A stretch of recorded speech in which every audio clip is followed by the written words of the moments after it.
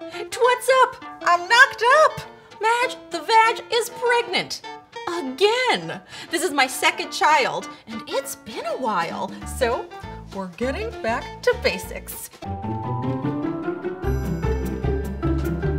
Let's play the game! It's the ABCs of pregnancy. I'm gonna say a word and you're gonna tell me what it means. Okay, here we go. Cervix. That's like the inside of it, right? It's the opening to the uterus. Yay! Okay. What does dilated mean? It means your vagina is opening up.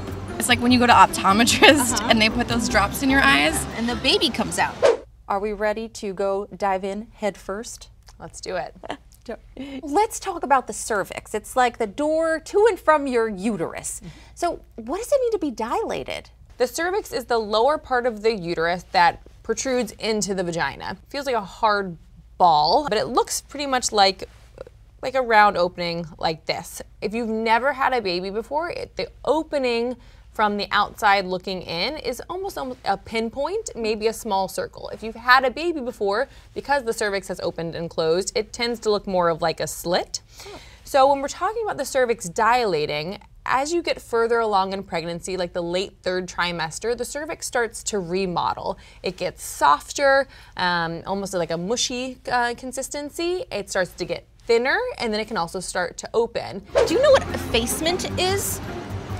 No. She gave me the face. I was like, Does that have to do with like the angle of the baby? It's when the baby's in the right position, head first, right? No, nobody knows this one. So for a first-time mom, I usually like to say of my fingers, that's how long the cervix normally is. And as it's remodeling, it's getting softer and it's getting thinner, and that's what we refer to as effacement, and it's given in percentages. And it's the percentage of how it has gotten shorter from its original length. Oh.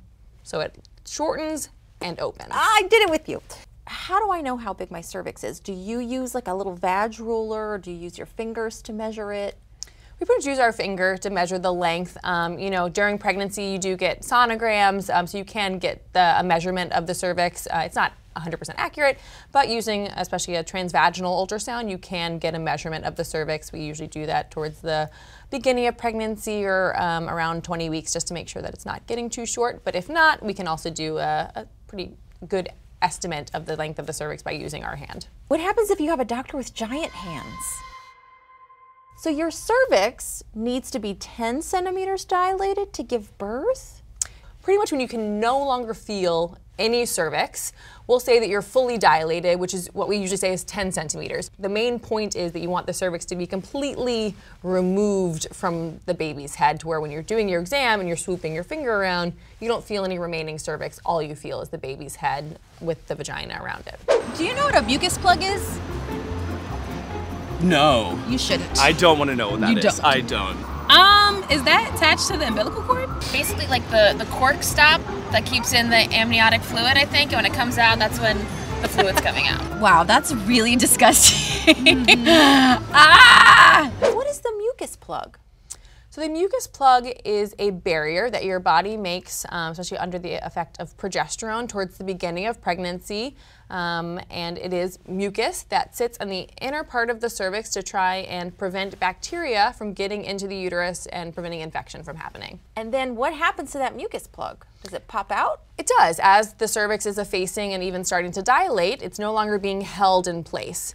But it doesn't mean anything. It does, just because your mucus plug came out, it doesn't mean that you're going to go into labor in the next 24 hours. You don't necessarily need to call your doctor or go to the hospital to be like, oh, my mucus plug came out. If you continue to leak fluid or start bleeding, then that'd be something you'd want to let your doctor know. Okay. But just because the mucus plug came out, it just means that your cervix is starting to change, but it doesn't mean that you're going into labor. What does the mucus plug look like? Exactly like you say, mucus. So it can be a little thick in texture. Sometimes it's clear, sometimes it has a little yellow, maybe even a little pink, because there might be a little bit of blood mixed in it. And it just has a little glue-like consistency. Do you know what sweeping the membranes are? No, I've never heard that term. Do you know the song Insane in the Membrane? Oh yeah, oh. Nothing to do with that. No, oh, okay, thank you. A lot of cloudy things in your brain and you're like, ow, ow, like this is too much, you know? Again, it's in the vagina. All right. What about sweeping membranes? Can you explain that? Like, why do you do it? When do you do it? How do you do it?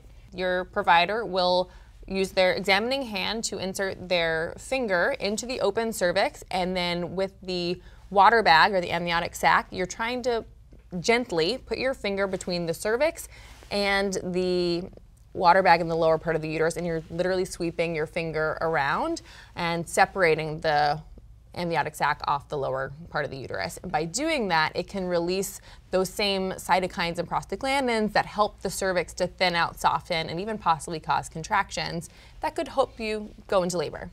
Can I sweep my own membranes? Likely not, and I would not recommend sweeping your own membranes. You definitely want to make sure you're using sterile gloves and doing it in a controlled, safe environment, so let your provider do it for you. From dilation to effacing to sweeping membranes, your vagina is a wonderland filled with a mucus plug. So, if you're ready to have a baby like me, I hope you'll feel better about what lies ahead. I'm Madge the Vag. If you have any questions or comments, put them in my box. My inbox, that is.